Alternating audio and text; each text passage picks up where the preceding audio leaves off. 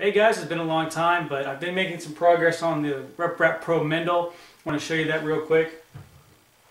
I have the extruder drive mounted right there. I've got the Bowden tube ready to go. I actually did repair the thermistor I had for the bottom. I just have not installed it yet. I have not done the extruder nozzle yet. That is something I need to work on. I had to pick up some PTFE tape. Some PTFE tape so that I can tape this up, put it in a bench vise, heat it up, tighten it down, and then install the thermistor and the resistor to actually heat it up and make it work. So this is my next step. I'm anxious about doing that because I don't have much use with or experience with a blowtorch.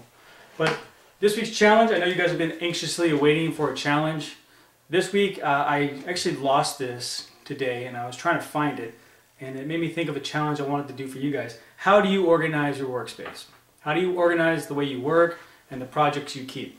As you can tell, I have the Reprap Pro Mendel here. I keep it all nice and tight and I put it up on my shelf when I'm not using it or working on it. But I also have a project box. I picked this up at the Container Store. It is 30 quarts or 7.5 gallons. It's waterproof, airtight. I keep all my parts in here.